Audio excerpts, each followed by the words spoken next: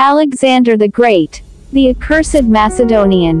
Alexander the Great was a forceful general who spawned the Hellenistic Age. But what did his greatness look like to his conquered subjects? As he lay dying in Babylon, Alexander the Great declared his empire would be left to the strongest. In the end, his empire devolved into a series of Hellenistic kingdoms.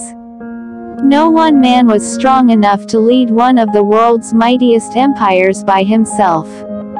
Alexander had earned his epithet through the military genius, charisma, and tenacity that helped him build his empire.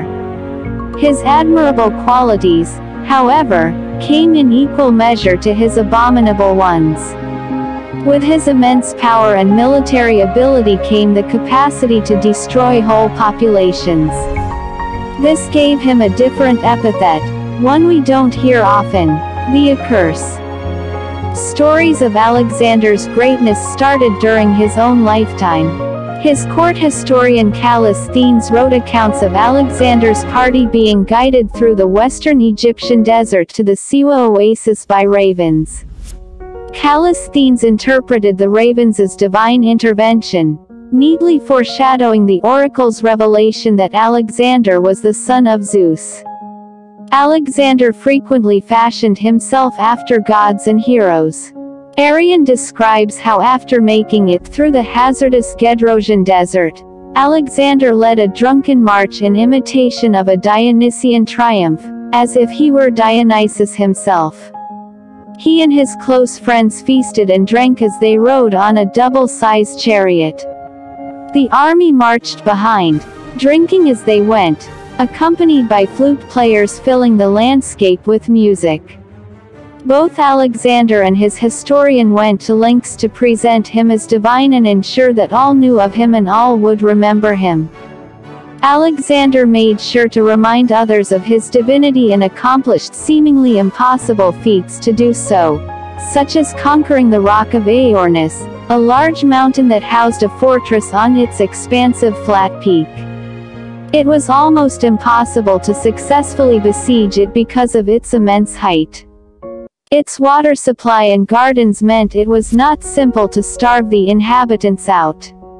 Even the mythical hero Heracles had been unable to conquer it, which made it Alexander's prerogative to take it. While some modern scholars, including Fuller, assert this was a strategic move to keep his supply lines open, Arrian suggested that Alexander tried to prove his might by outdoing Heracles. This was part of a pattern of Alexander asserting himself as more powerful than gods. Being a god wasn't just about drunken marches and flutes for him. Being a god was about power. Actions like these made sure both enemies and friends knew of his divine supremacy. Alexander first realized his divinity at the Siwa oasis. There, he was declared the son of Zeus Ammon. During Alexander's time, the Greeks and Macedonians saw declaring oneself divine as heretical and lacking humility. Even kings, like Alexander's father, Philip II, were only declared heroes after death. The Macedonians placed value upon the humbleness of their kings. By declaring himself a god, Alexander put a wedge between himself and his troops. The original official goal of Alexander's campaign had been set out by the League of Corinth. The campaign was meant to liberate Greek cities in Asia Minor and debilitate the Persian Empire as revenge for the destruction caused during the Persian Wars. After Darius III, the Persian king, was killed, the Persian army decimated and the empire ruined, it was clear that the Asian campaign was over. This was not so clear to Alexander. He decided first to chase Bessus, a Persian general who made a play for the throne and then went into the empire's eastern provinces of Sogdiana and Bactria. He didn't even stop there and attempted to go beyond the empire's original borders into India. It was certainly not about the League's goal at this point, but perhaps for Alexander, it never was. Curtius describes Alexander as coping better with warfare than peace and leisure. It seemed that Alexander's pothos, intense desire or longing for conquest, was stronger than any other desire. During Alexander's reign, no coins of him were minted in Macedonia. Alexander was campaigning for most of his reign, and the Macedonians seemed to feel neglected by his lack of interest in them. At times, his pothos was even stronger than his self-preservation. This became clear in Mali of the Punjab, where Alexander jumped into the enemy's fortress despite knowing he had no backup. His pothos had already outrun his reason when he decided to try to push into India after 10 years of campaigning with battle-weary and homesick troops. For Alexander, conquest was his driving passion. Calling an end to this campaign would have been to deny his purpose. At Opis, after 2 mutinies, Alexander the Great announced his plans to campaign in Arabia. Arian records men shouting that if he wants to go to Arabia, he can go with his divine father instead. It was becoming increasingly clear to the men that Alexander was living more in the vision of his divine and military supremacy than in reality. At a symposium at Maracanda, Alexander's men began to praise their leader's achievements, like his role in the Battle of Chaeronea, while downplaying those of his father Philip II. Clitus the Black had been one of Philip's senior generals and argued that Alexander was overstating his role in the battle. He also degraded Alexander for his divine pretensions, friendliness towards Persians, and his own increasing Orientalism. Clitus finished his rant with a eulogy to Philip. Furious, Alexander ran Clitus through with a guard's pike. He instantly regretted his actions and sulked in his room for a few days. The legend of Alexander as a divine genius is somewhat undone by this moment of pure emotion. It is at this moment that Alexander's secondary, subconscious motive for attaining greatness becomes visible. Alexander needed to prove to himself that he was greater than his father Philip, the man who had originally turned Macedonia into a military and economic superpower. In Persian literature, Alexander the Great is given the title of the Accursed, associated with demons and the end of the world.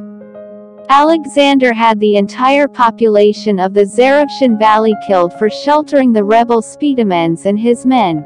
Alexander had a similar reaction to the population of Tyre.